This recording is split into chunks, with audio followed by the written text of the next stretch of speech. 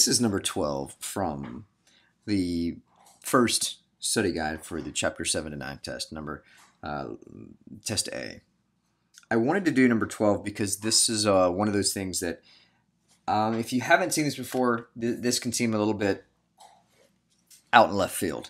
And so we've done all of these elements, but you may have never put it together this way. So what we're going to do is I'm just going to set it up. I'm going to write down what I know from the beginning. And so we were told that the correlation between math and verbal is 57, right? So we know that R is, let's do this in white,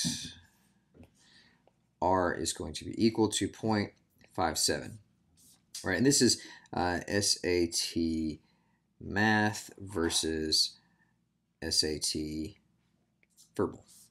We also know that they are normally distributed.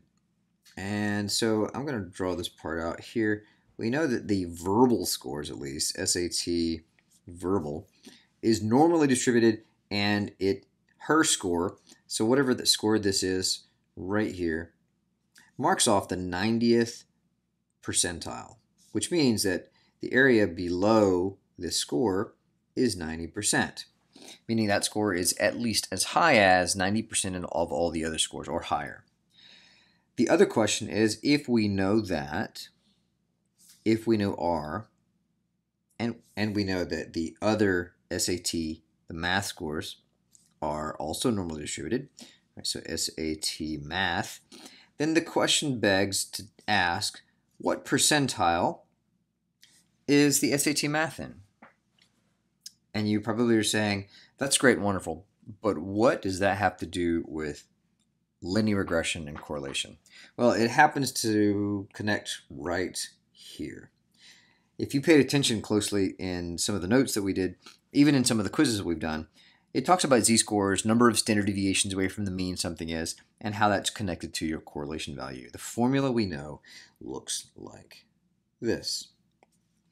It's that the estimated z-score for the y is equal to R times the z-score for the x value. So if you were to tell me that you have a z-score for my x values, then I can tell you what the approximate z-score for y is. And if you remember very carefully back in chapter 6, if I know a z-score, I can find its percentile. And so let's kind of take steps to get to this answer. What we know is in order for me to do this, I need to find the z-score for x. I don't have the z-score for x quite yet, but I can get it. Okay. If I know the percentile, if I know this scenario, we can set up inverse norm. And I know it's 0.9 with 0 and 1. If you remember that little trick, if we do these two things, we're going to get z-scores as that's the mean consideration for the z-scores. If I type that in, it's going to give me back an actual z-score for that particular value. Turns out that we do that, we're going to get 1.28 approximately for my z-score for the y value. Well, it turns out that if I know that and I know R, I can find out the z-score for x. So this particular z-score right here is what I'm looking for. And so if we do that, we're going to say 0.57 times 1.28. That's going to give me 0.73. Now, a lot of you would stop here and say, oh, well, it must be in the 75th percentile. And that would be incorrect because that's not a percentile.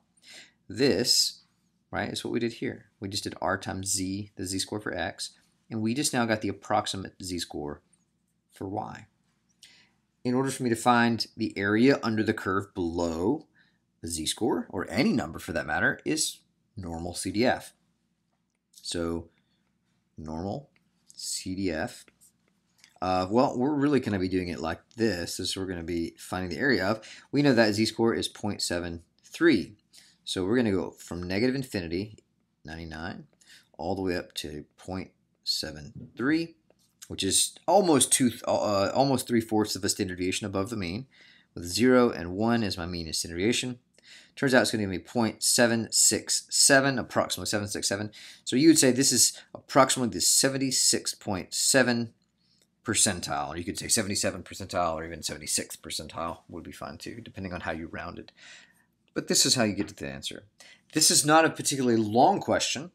In fact, I drew out a lot more than I needed to explain this to you, but this is how it works out. Let me just recap real quick. I knew this, and I knew this.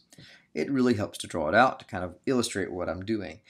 I also realized that this was the key fact that I needed to know from this unit, that the z-score is connected by the r value.